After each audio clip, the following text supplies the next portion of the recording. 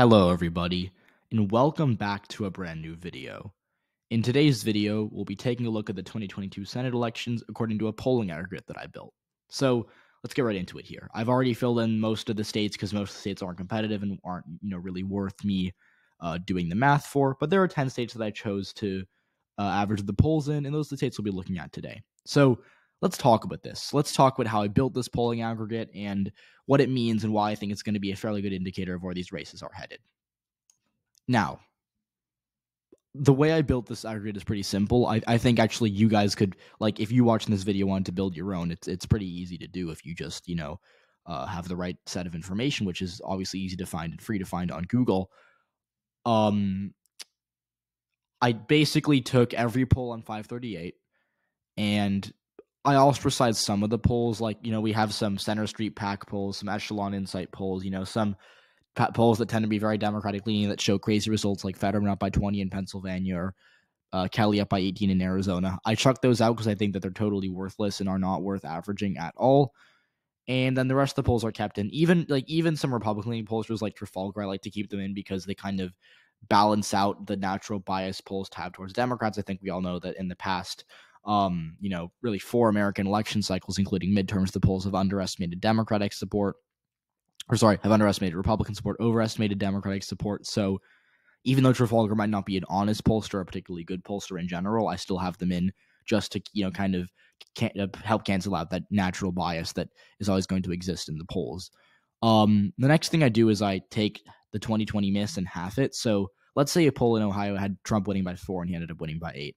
What I would do is I would add 2% to, J.D. Vance's number in Ohio. So if he's up by 2 in that poll, I'd have him up by 4. Because again, I think it's still worth looking at 2020 miss just to see what we're dealing with, but not in full. I think giving pollsters some benefit of the doubt is pretty good, especially when you remember that since 2020, the polls have either been right on the mark or underestimated the Republican Party, underestimated the Democratic Party, like in California, New York 19, all these special elections we've had.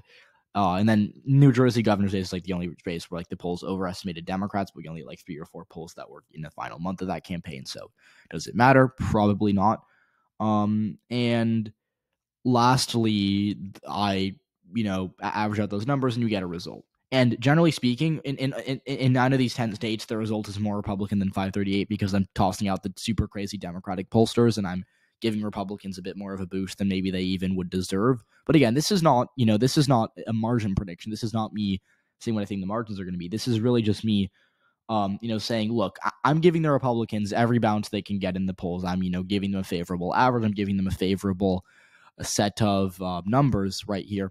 And if they're not winning in a state in this polling average that I have, they're probably not winning it in the general election. So let's take a look at these polls because they tell a really interesting story.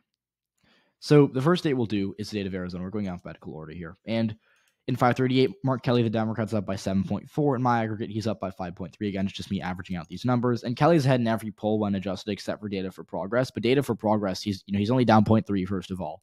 And secondly, data for progress had Mark Molinaro winning the New York 19 election by 8%. To me, there's clearly some level of overcorrection. Now, I didn't factor that into this average because there's no way to prove that till it's really been proven.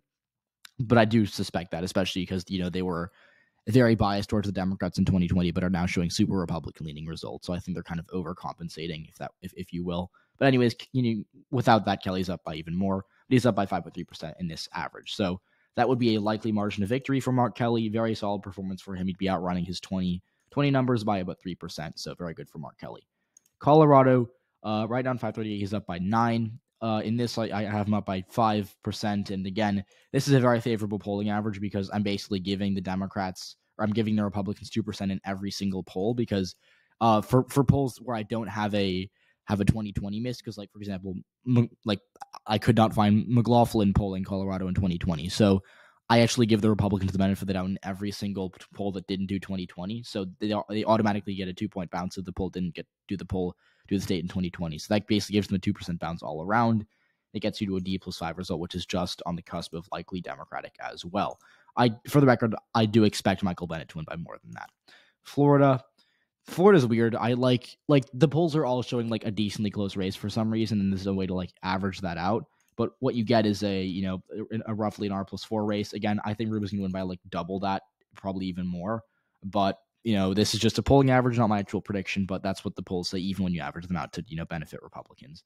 Georgia, Democrats up by 1.3% here. Again, really good for Raphael Warnock, considering this is a very pro-GOP aggregate. And, in fairness, Trafalgar and Insider Advantage did actually overestimate Trump by a lot in Georgia in 2020, which helps Warnock out because it does actually benefit him in the polling average. But, these other polls like DFP or, YouGov or Marist, they all overestimated the Democrats in 2020 in Georgia, and they obviously would pay the price for that in my polling aggregate.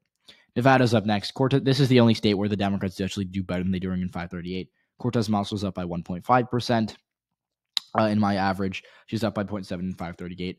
I think it'll speak, somewhere between that. But I think, Nevada polls in 2020 missed in the favor of the Republicans for like the first time ever. But in 2018, 2016, and 2012, they all overestimated the Republican Party. They had Romney doing better than they actually did. They had Joe Heck winning his Senate election against Catherine Cortez Masto in 2016. They had Adam Laxalt winning his governor's race against Steve Sisolak in 2018. They had a dead heat in the Senate race in 2018 that ended up going blue by about 5%.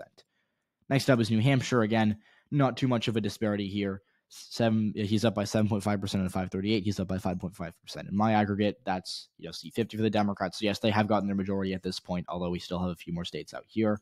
Nothing too surprising there. Maggie Hassan's ahead, pretty big in every poll here. I don't really think she's in too much trouble as of right now. North Carolina, 538 has it essentially as a dead heat right now. My polling average has it close to a 2.5-point GOP lead. I think that's actually close to what it will be. I think Bud's going to win by around 3% when it's all said and done, but ultimately that's where my polling aggregate is. Again, a lot of these polls like Civics and PPP have shown Democratic leads, but when adjusted, they will give you a very strong performance for the GOP. And then Signal in 2020 actually didn't do any. It's like this thing with North Carolina. Signal has done a lot of North Carolina polls. They've done 3, and they actually boost the GOP by 2% each in my aggregate in each of these polls in my aggregate.